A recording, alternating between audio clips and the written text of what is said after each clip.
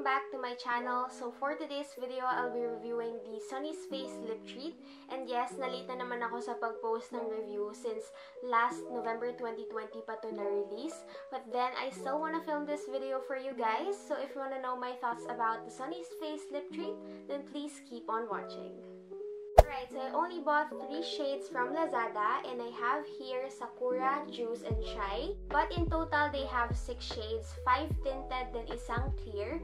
So i-insert ko na lang yung screenshot from Sunnies Face para lang din may idea kayo kung ano yung itsura ng ibang shades.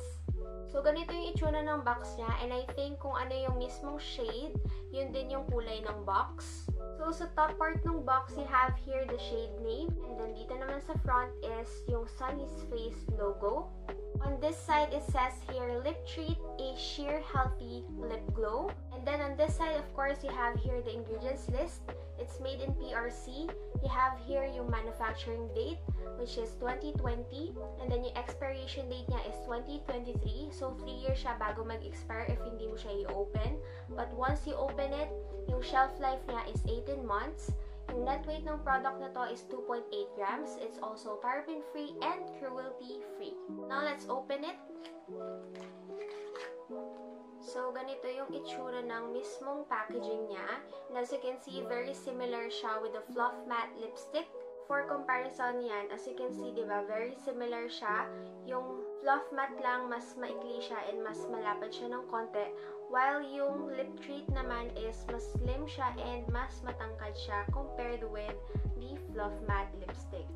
I'm not really sure if kita siya sa camera, but meron dito yung Sunnies Face logo. Then of course, dito sa baba is yung shade name.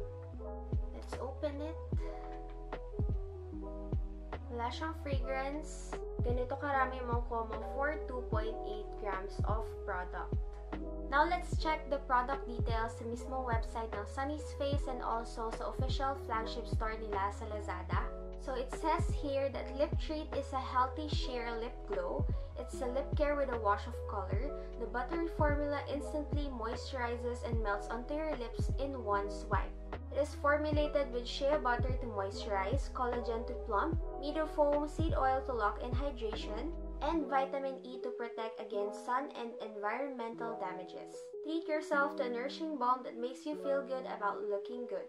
And this product retails for 395 pesos each. So now guys, let's proceed with the lip swatches.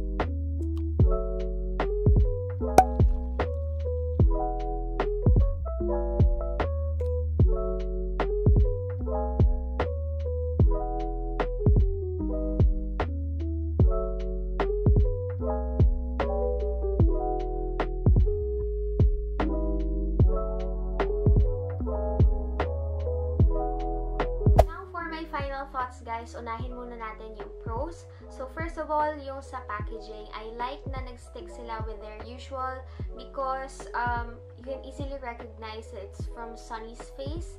And then now when it comes naman sa formula, I like it because true to its claim that it has a buttery texture. It's smooth, it's moisturizing, it's hydrating, and your lips will definitely look healthy and juicy. I also like that it has no fragrance, and of course, nagustuhan ko rin yung nirelease nilang shade range kasi perfect siya for everyday use.